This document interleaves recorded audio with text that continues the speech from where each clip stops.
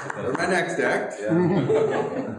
No, we're all right. Now we're settled. Whew. I'm gonna pray, man. That was traumatic for all of us. Get your ribbon. Lord, have mercy on us. All right. Here's my prayer. We're looking at the fruit of the Spirit, and here I'm just going to read the passage for you. But the fruit of the Spirit is love, joy, peace, patience, kindness, goodness, faithfulness, gentleness, and self-control. Against such things there is no law. What a great series as we were sitting in staff meeting. And then I reached this week and I'm like, I'm preaching on kindness. I don't even know what kindness is. What is kindness? Like, and you want me to talk about it for 20 minutes? Be nice. Done. No, but there's got to be more to it than that. And so yeah, this is sort of the inside look at the trauma of our week. Okay, well, what is kindness? Well, I went to the dictionary. Let me share with you what the dictionary says. Kindness is a state of being that includes the attributes of loving affection, sympathy, friendliness, patience, pleasantness, gentleness, and goodness. Kindness is a quality shown in the way a person speaks and acts. All right. But I realized after I read that and processed that, that's not really how we know what kindness is it? We don't get it just stuck in our head like, oh, this is kindness, and I got to find the definition and then try and do that. We experience it. That's how we know what kindness is. You have experienced kindness, and as a result, you're able to give it out. And so I wanted to ask you to help me round out this definition of kindness by what's a kindness that you might have received, or if you're willing to be a little daring, given this week or in the last 2 weeks or so. One sentence or two. We don't need a whole story, though. What's a kindness you've received? Oh. Be able to listen and express a wanting to hear someone's story. Yeah. Regardless of who they are. Yep. Absolutely. Listening to somebody's story, for sure. I always feel a sense of kindness from a person who lets me merge in sure. very busy traffic.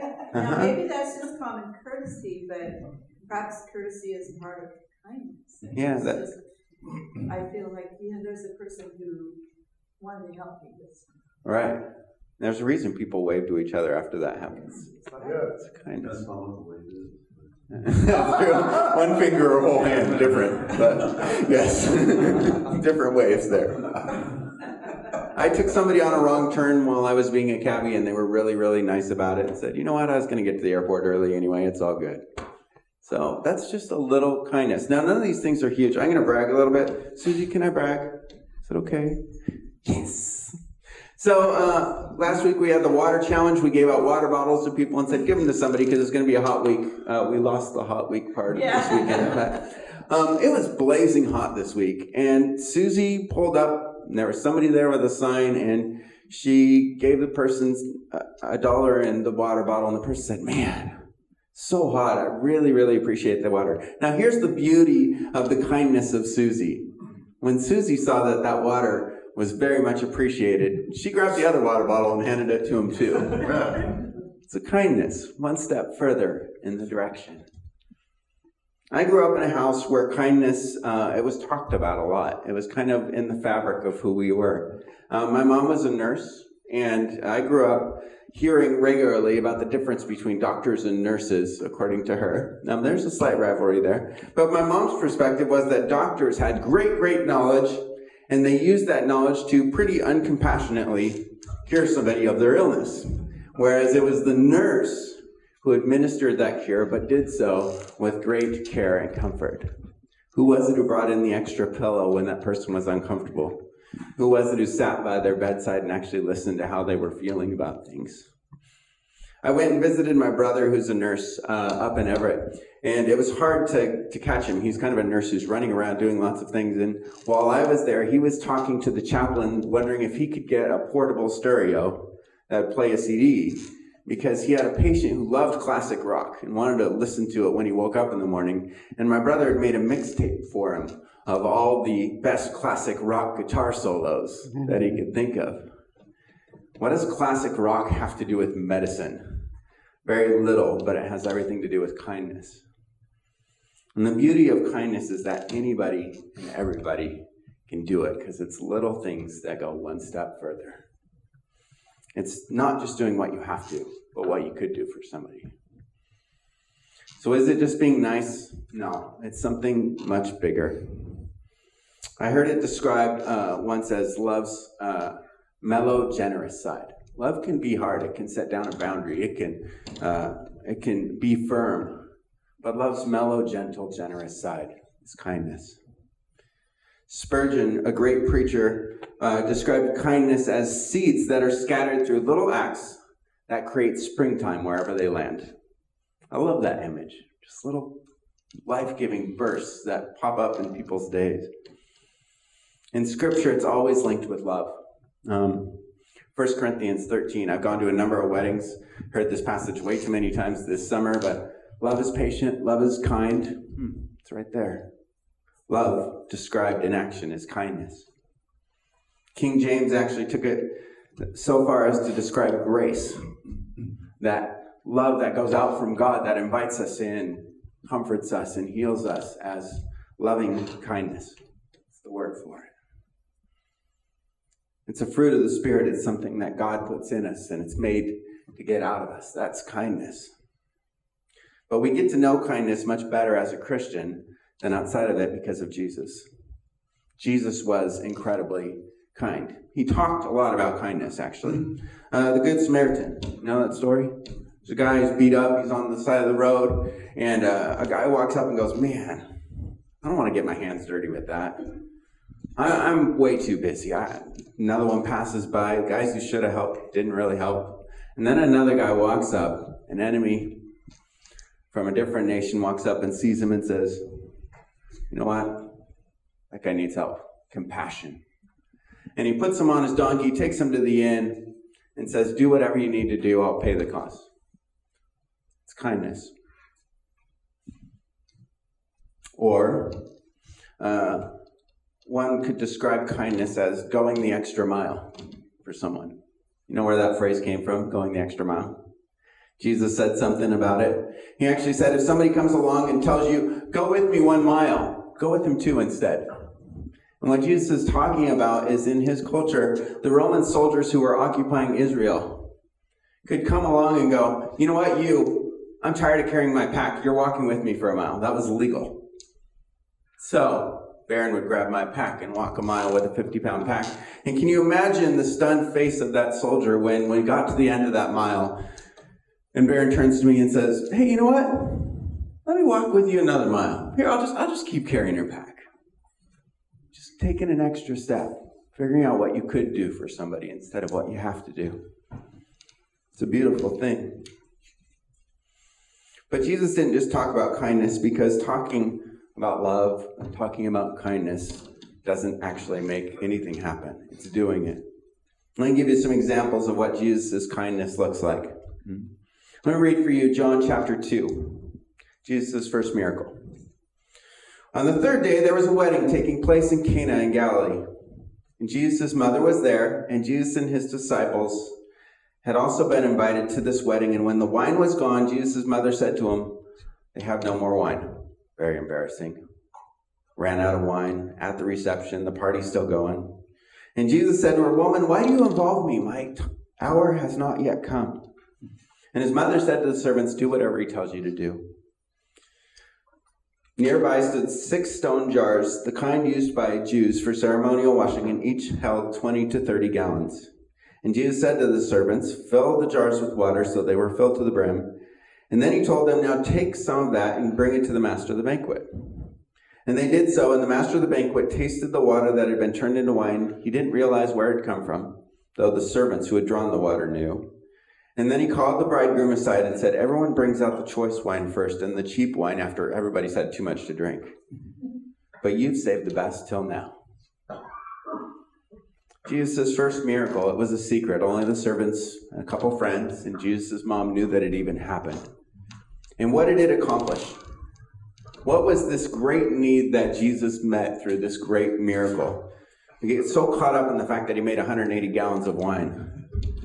We forget, what did he do? He saved a groom from being embarrassed on his wedding day. That's it. He kept a party going that was about to end in disgrace. Sometimes when we step up and we speak up for someone, when we give somebody recognition when they're having a hard day, when we encourage somebody when they're not doing very well, we do the same thing. Lift their spirits a little bit. Let me share another one. Luke 5:12 and 13 says this: While Jesus was in the towns, a man came along who was covered with leprosy. And when he saw Jesus, he fell to his face on the ground and he begged him, Lord, if you're willing, you can make me clean. And Jesus reached out his hand and touched the man. I am willing, he said, be clean. And immediately the leprosy left him. Why did he touch him?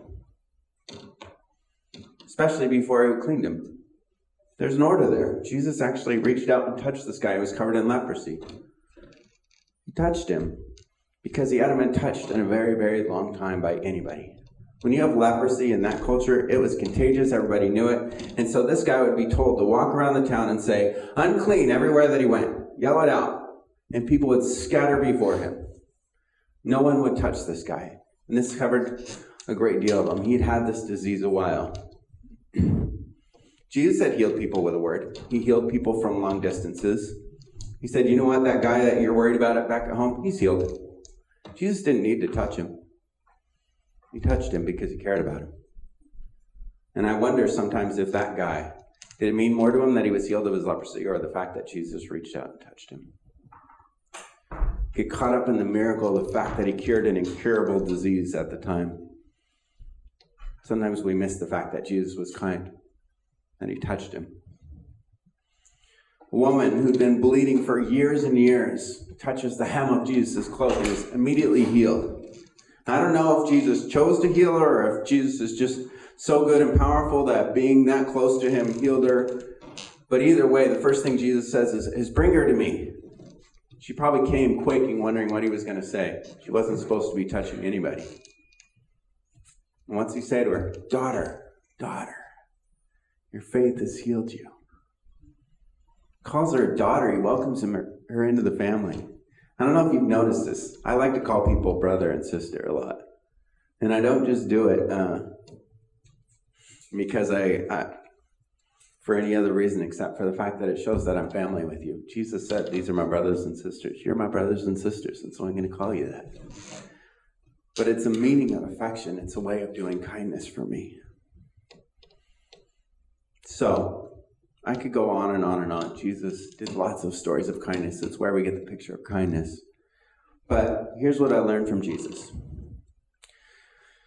It's an action. It's not a feeling. Think of someone that you would think of as kind. That you can think of. Now, if you had to convince me that they were kind, what would you tell me? Would you tell me things that they had written down in their journal about how they felt about people? Or would you tell me things that they had done for you? It's got to be put into action. It's not a feeling. I can't say, man, I feel so kind today. And then not do anything with it. Or else what's the point?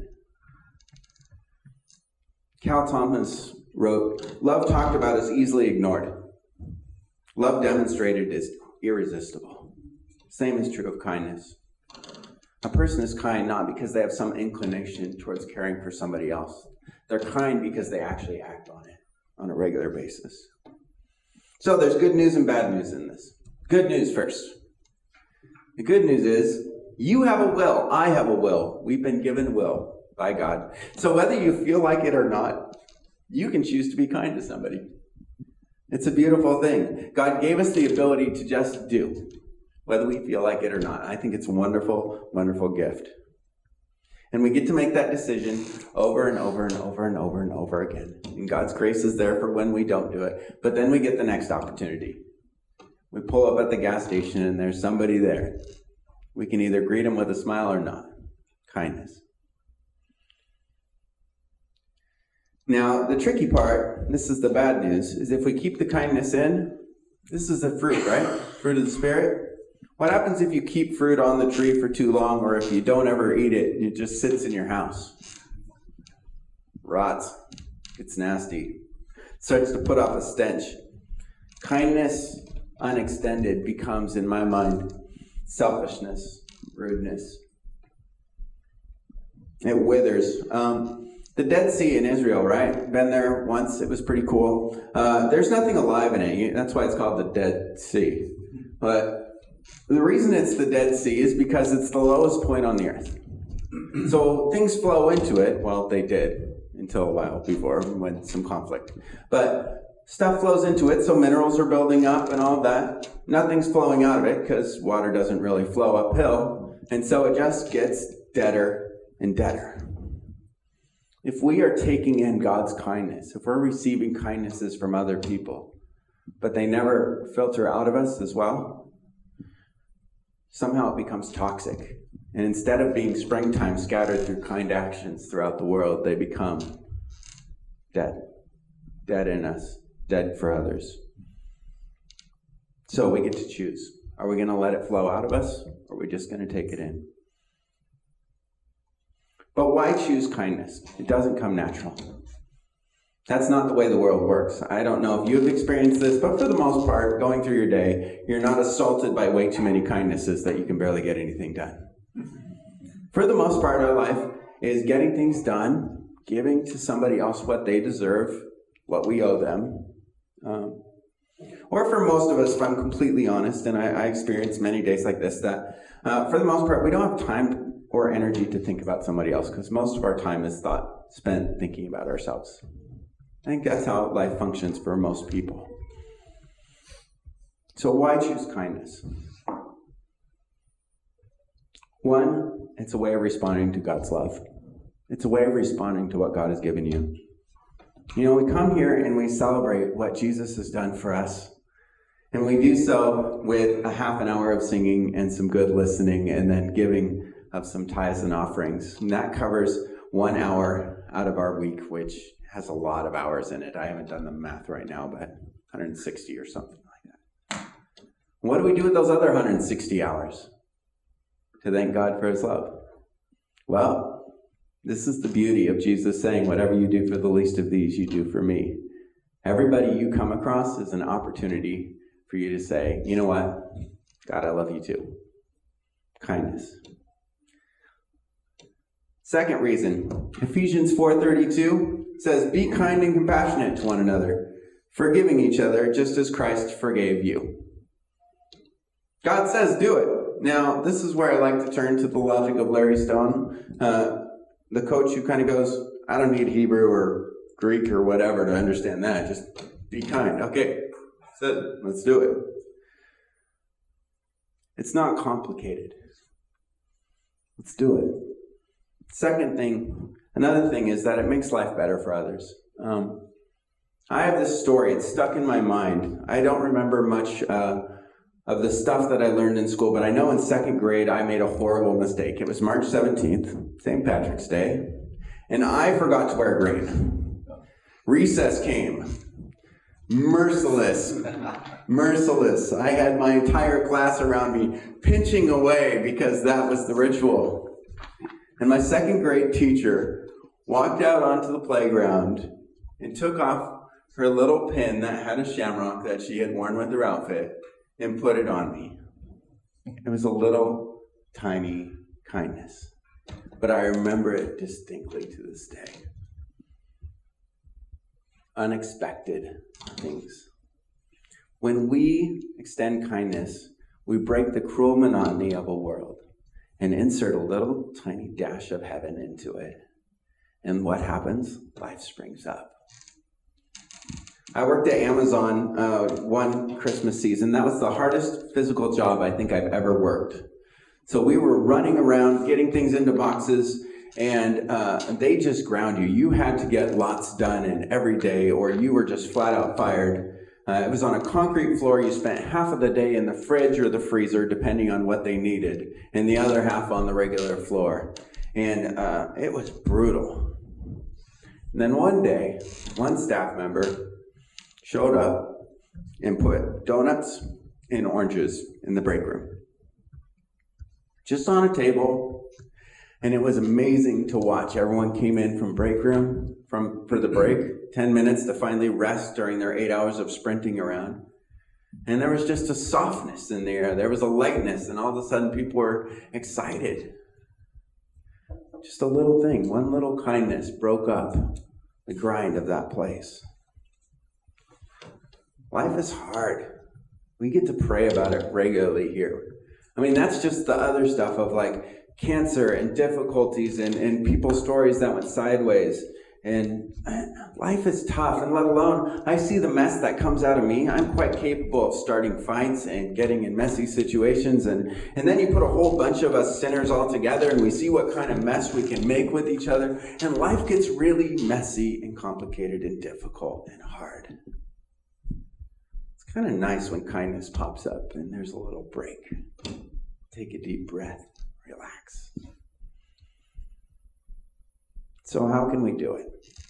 How can we do it this week? What's the keys to getting to be more kind? I think step one is to just receive it. Think on it. Consider what God has done for you. Consider what other people have done for you. How have you received kindness? On Christmas Eve, Starbucks, 2013, somebody decided to buy the drink for the person behind them. And 300 people later, there were still drinks being bought for people behind them. And they ended the day with $45 extra in the till because too many people had paid too much for too many drinks. And so they started it the next day. And they told the first customer, hey, your drink's already paid for by the last person from yesterday.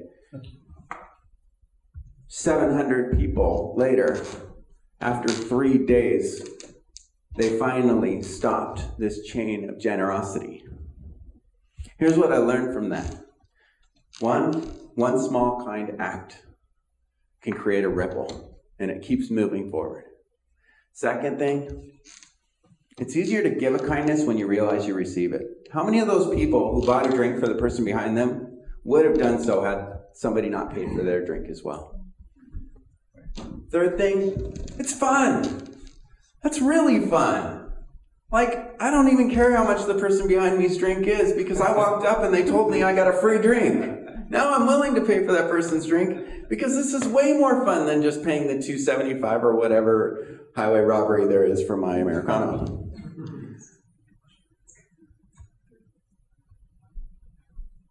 Kindness is a beautiful, life-giving thing. Step 2, be prayerful about opportunities. It takes awareness. We all have a lot on our plate. I know you do. And I know that as you're going through your day, there are opportunities to be kind that pop up. But unless we can slow down and be aware, we're going to miss them. One of the things I love about Jesus is how interruptible he is. That story where the woman touched the hem of his cloak. He was actually walking with a guy whose daughter was dying. And yet he stopped and said, wait, there's a kindness here I need to do. Hold on. Third thing, do it. Nike, just do it. Kindness is little, small acts. They can become our knee-jerk reaction, but we just got to do them. We can't think too much about them. We can't spend time dwelling, do I be kind or not in this case?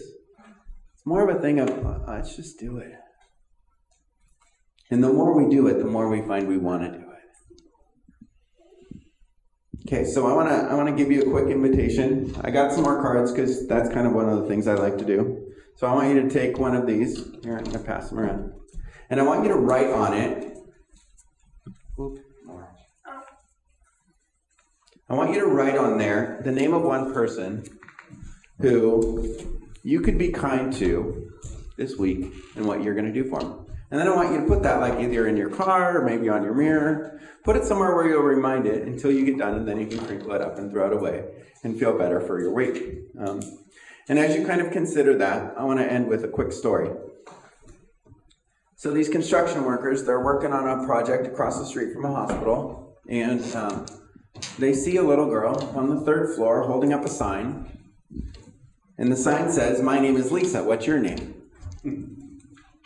The construction workers thought that was pretty cute. So they went out and bought some poster board, and they got a Sharpie, and they wrote their name on it, and they held up signs the next day that said, "My name's Bob," and Joe, and whatever their names were. And the next day, the little girl's up there with a sign again, and it says, "I'm 7 years old. How old are you?" So they flip over their poster board and they write 42, 37, whatever their ages were, and hold that up and wave to her. And this went on for days and days. And then one day, no sign up in the third floor window. And the guys are a little bit bummed, so they decide to go over to the hospital, and they get up to the nurse, and she says, "Well, she took a turn for the worse. She's in the ICU." Well, they're moved, so they pool a little bit of their money, buy her some flowers, send it up with a card, wish her the best. And a little while later, another sign pops up in that window. "Lisa passed away. But thank you for caring." A little girl in a hospital. Who knows what difference it made that a couple construction workers took the time to write some Sharpies, give a little wave, do something nice, send a card. Kindness isn't hard, but it can mean so much. And all of us only have so much time in our life. We have so many moments. So, Can I add something? yeah. Because my wife practiced kindness. Mm-hmm. Anybody that knew her, it was something that she said was a choice that we made every day. And she was a prolific writer, and when she was putting together a nursing program once, right in the middle of the program, she wrote, "Everybody you meet has things they're dealing with that you have no idea they're dealing with it. So always be kind. Always." That you went on to finish the nursing plan. Your wife was very wise. She was. It's brilliant. It's brilliant. She's right. It makes a huge difference. I think because the acts are small, sometimes we minimize the effect of them. But we're kingdom people. We're people that Jesus is working something out in us. And God put this in us, and we don't want it to rot, so let's do it. Let's be kind this week. Sound like a plan? All right, let me pray. God, you gave us Christ. He showed us what it means to be kind, and you gave us that kindness when we needed it as sinners, and he gave us life. And then he rose again and he implanted this kindness in us. And the least that we can do is respond to it. So God, show us moments where we can be kind. Work out in us this inclination. Stop us in our tracks if we're about to move past a kindness that you've prepared for us. God, thanks for your love and your goodness. Help us to be kind people to a world that needs it. Amen. Amen.